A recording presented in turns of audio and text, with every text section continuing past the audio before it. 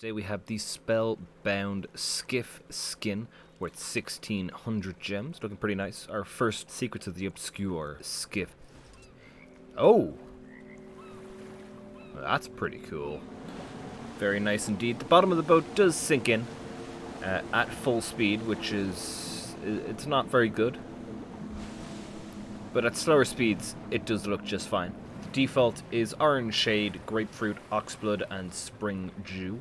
Looking very cool indeed here with the default dies.